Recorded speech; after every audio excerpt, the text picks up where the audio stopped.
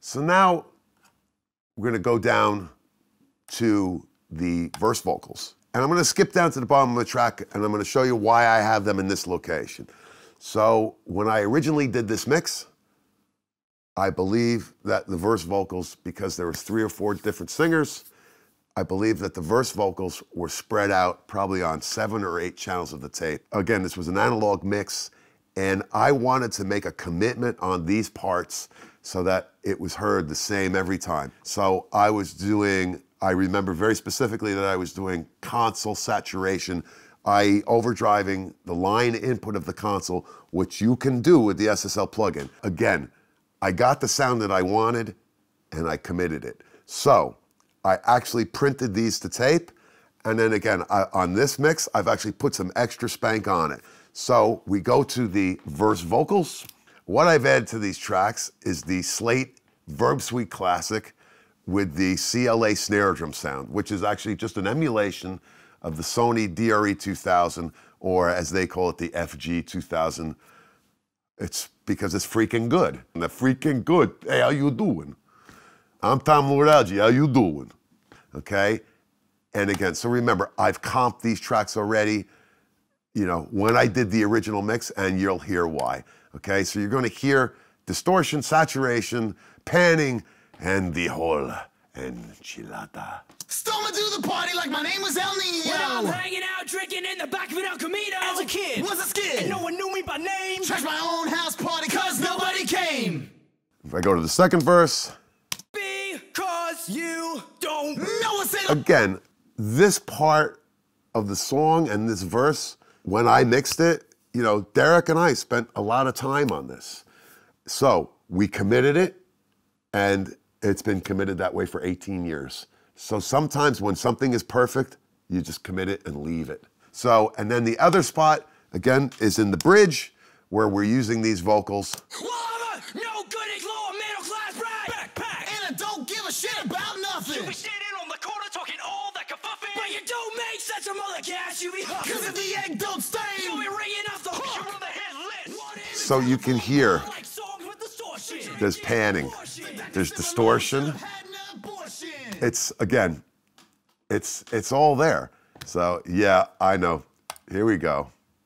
Here you go. Said my mom should have had an abortion.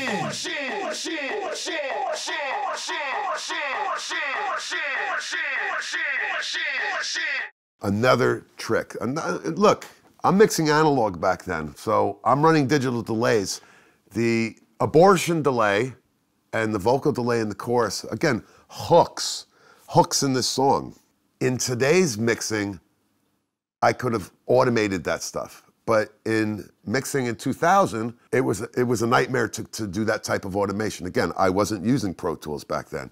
I had the abortion delay coming up on a channel on the console.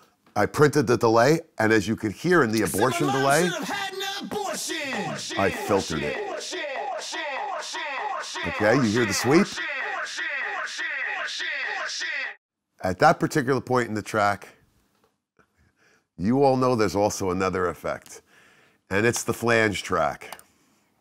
So, since we're right down there, I'm gonna play that part of the song. Let's play the whole bridge, and then you'll hear the flange track come in.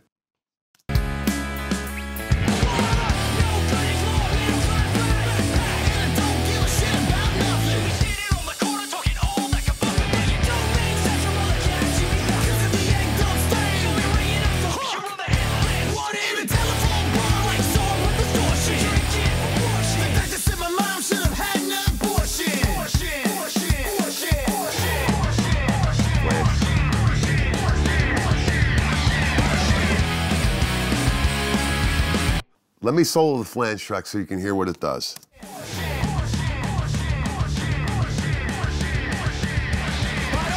That's right. It doesn't do anything. That's funny, isn't it? It's weird how that works. So, let me show you. This is old school analog tape flanging, okay? Back in the day, I mixed a 1/2-inch tape. So, how do we create a flange track? Well, the first thing is, in order to get the audio to flange, it has to be the same audio, okay? And then you have to modulate a delay back and forth, okay, to get it to sweep.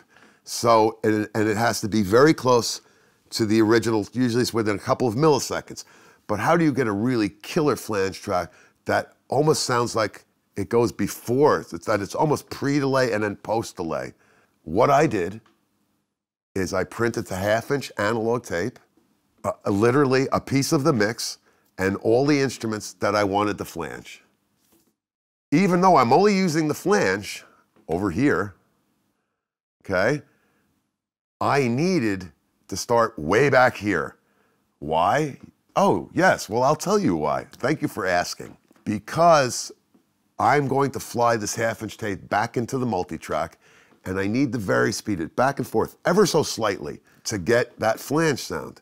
So the reason why I have this much pre-roll on it, you're gonna hear. So I'm gonna play the mix with the flange track on, and what you're going to hear is what sounds like something out of tune. And what that actually is, it's me. I'm running the analog 1/2-inch, and I'm very speeding it. And what I'm doing is I'm trying to get it in time, okay? And then once I get it in time, then I'm trying to find where the sweep is and then control the sweep. And that takes some time. So it obviously took me 32 bars, roughly. But here you go, here's what it sounds like. So, and I'll talk you through it. Okay, so now I'm trying to catch up. Okay, it's out of tune. Okay, now there's the flange. Now you're gonna hear the flanging going back and forth. Okay, so I'm slowing it down. All right, I'm speeding it up. So now I'm catching the sweep. You hear the sweep? Okay, you hear the sweep? That's me slowing and speeding down the tape. And I'm getting control of where the sweep is. So when it hits the spot that I want, it sweeps exactly the way I want it. And here comes the spot. It's gonna be perfect. And here comes the flange.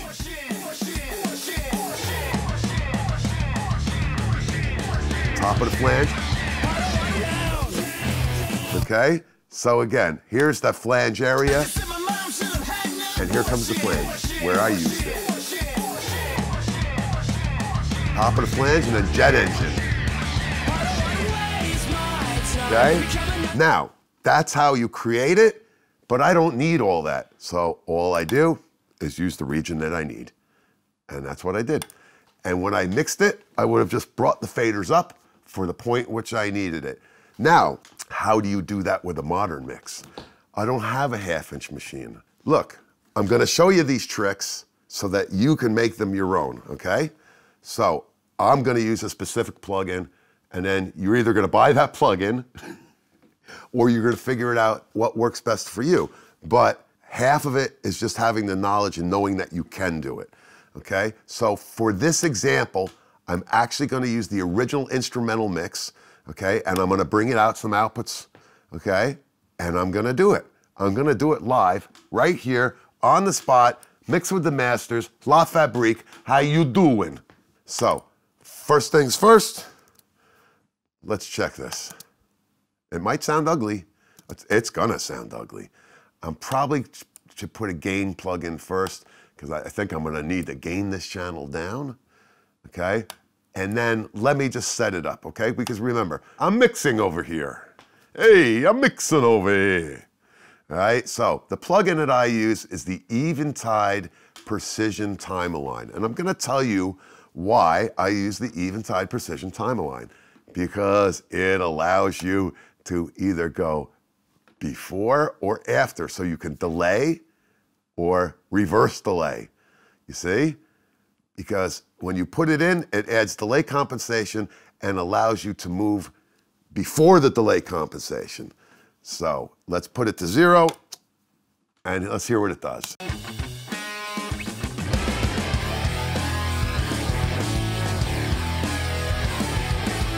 You hear the flange?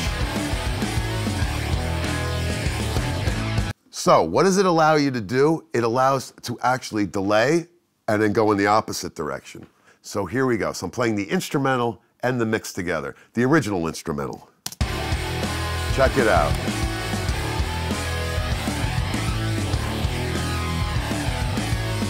Sounds exactly like tape flanging, doesn't it?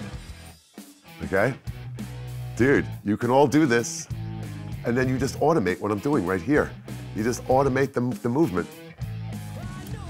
Okay? There you go. So, tape flange in DAW, solved.